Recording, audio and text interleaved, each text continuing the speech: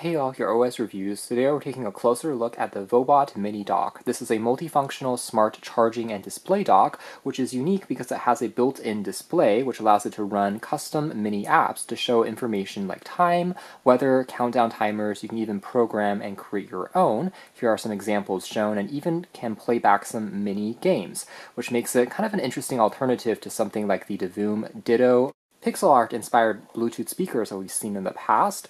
In a similar sense, it can act as a desk gadget, as you can tell there, and also has some mechanical knobs that you can turn to control the dock. So the back has various ports, including the aforementioned Type-C for charging, in addition to a USB Type-A port for connecting thumb drives and other keyboard and mouse accessories, as well as HDMI and Ethernet if you don't want to use Wi-Fi, for instance, with your laptop. And there it is. It also lights up there on the back, which looks quite neat. You can use it with multiple devices simultaneously as well, and the display output here is rated at 4K. That being said, this particular dock does not have a built-in microphone, so one feature that you won't find will be voice input. So the packaging here is quite eco-friendly, but on the inside we have just the mini dock itself, along with a USB Type-C to Type-C cable that can be used for power, connecting it to your computer. And you also find a quick user guide. In this particular instance, it is worth checking out because we have some of the specs reiterated. So charging supports up to 100 watts, power delivery via that Type-C port, so you can quickly top up any MacBook, any ultra-portable laptop without any issues, and it features both Wi-Fi and Bluetooth inside of the dock. The screen is technically 2 inches, it supports Python for customized app development as well. When you're trying to connect this to your computer or to your phone for setting up some of those mini apps, it actually just uses a web URL as opposed to a dedicated companion app that you have to download on your phone through the store, for example. Here we have a relatively standard 6.5-inch screen smartphone. You can tell that it's actually going to be more petite than it, easy enough to just take with you if you are on the go. That being said, this mini dock does not have a built-in battery, so just keep that in mind. It will be just operating off of your computer or a power supply. So on the edge here, we have the port that plugs into the PC, 90 watts, and then on the other end, we have 2 more USB 3.0 Type-C ports, and on the back here, we have another power delivery 100-watt charging input, as well as the full-sized HDMI, again supporting 4K, Ethernet, and 1 USB Type-A port. So I guess one slight con is it doesn't have quite as many Type-A size ports as perhaps more conventional docks we've seen in the past, and maybe give you 2 or 3, but it is what it is. Again, super compact, and the shell on the back is indeed translucent, so you can kind of make out the circuitry PCB board down below, along with some soft touch rubber on the very bottom that prevents it from sliding around on a surface. Otherwise, we have kind of a dot matrix style display for the time information, and then the 2-inch screen is actually located on the edge here.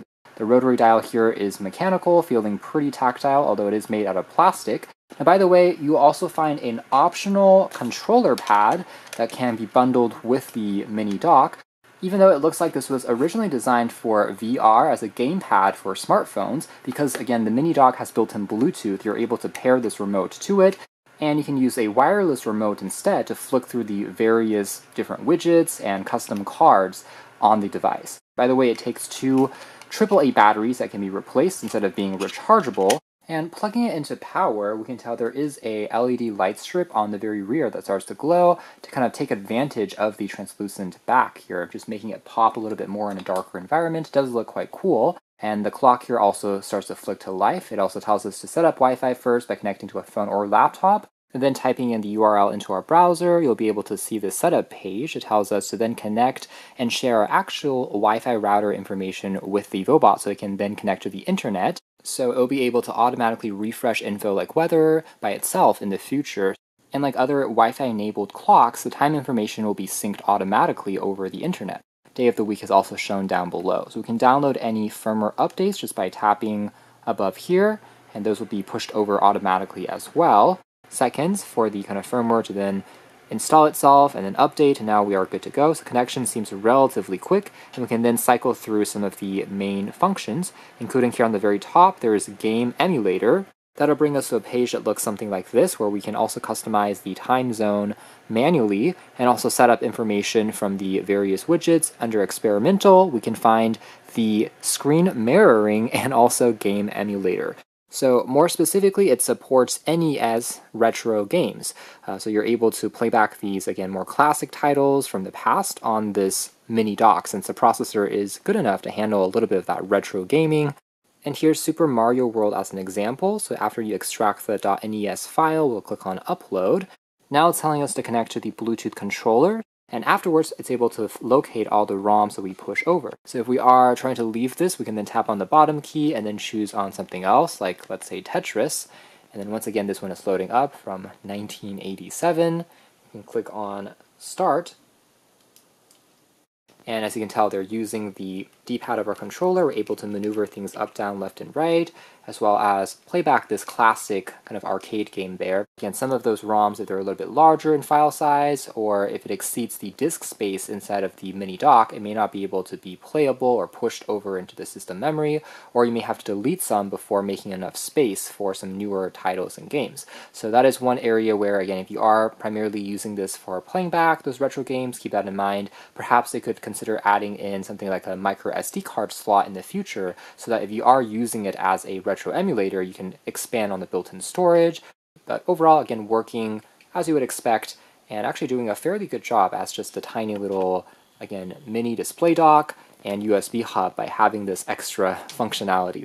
And speaking of the file size limitation, again, these ROMs are not able to exceed 1 megabytes in terms of size for it to be transferred over into the, again, built-in storage of the mini hub. So not the largest amount of space built on in, but anything that's more complicated, including perhaps ROMs that have, let's say, a dozen or hundreds of games in one, will probably not be able to be installed since their sizes are larger. But for, again, single-purpose games, simple ones like this, it can probably run, or I should say store, maybe 3 or 4 titles at once before you have to swap them out.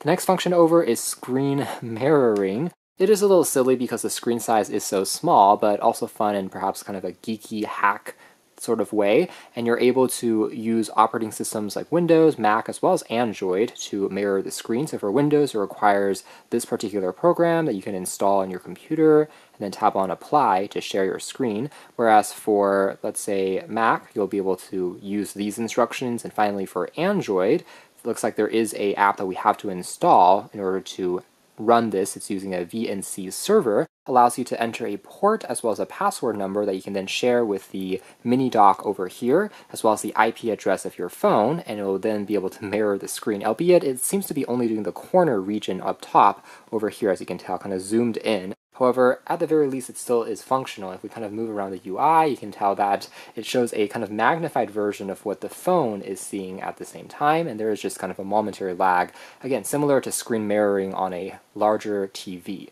And the next mini app is going to be the Pomodoro countdown timer. So this is one that doesn't require an internet connection to your phone. We are able to just tap here to begin kind of the focus session, automatically running down to 25 minutes here by default.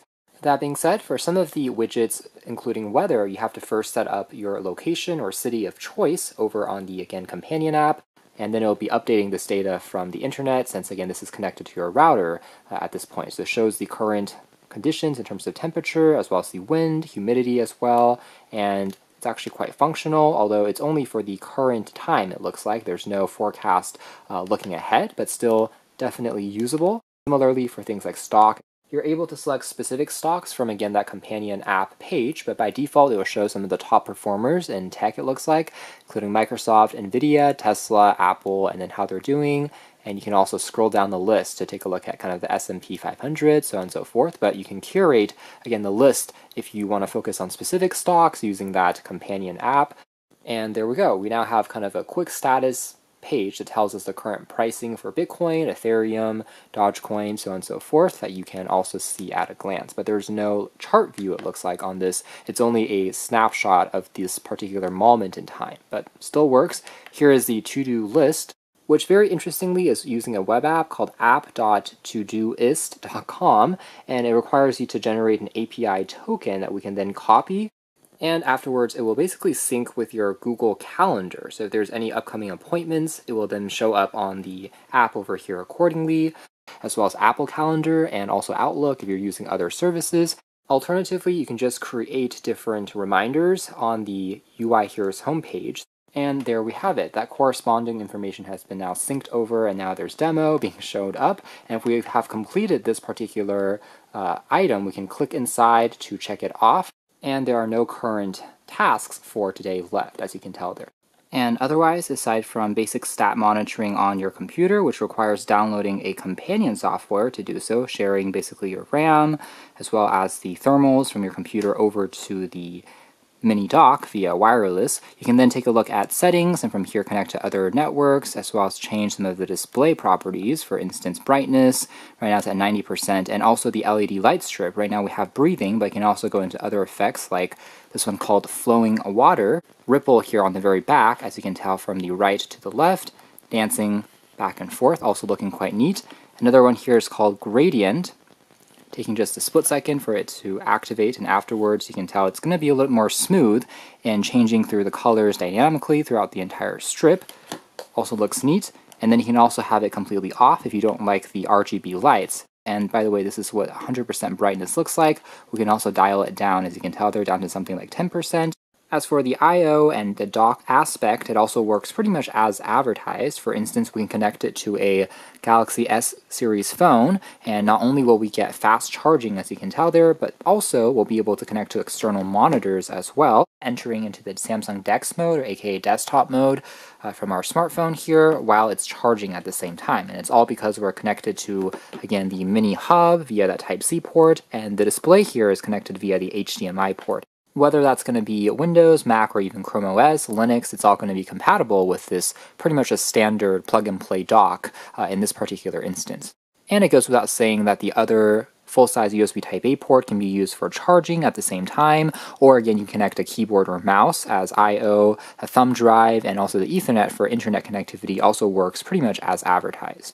Although maybe the only thing I would add would again be a second USB Type-A port, and perhaps a 3.5mm audio jack would be nice as well. Those are two omissions on this current model, but pretty much the entire parameter has already been filled with the current I/O selection. So that is more or less it as far as our quick hands-on review of the Vobot mini dock. Gotta say, it's one of the coolest multifunctional, again, smart docks I've seen. Not only does it have the typical I/O ports from display and charging, but in this case, again, just adding some more unique touches primarily with this screen.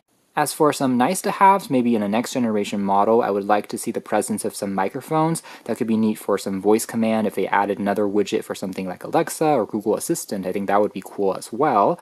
And while on that topic, since AI is all the rage these days, if there's integration with service like ChatGPT to kind of answer some quick questions on this device, that could also be neat, as well as some type of either built-in speaker or a 3.5mm jack for just using it as maybe even an alarm clock or playing back music. Again, a very cool concept overall. You can check out more details if interested in the links down below, but for now that's been our video. Thanks for watching here at OS Reviews. That's been the neat Vobot mini dock, smart, multifunctional, charging and display dock.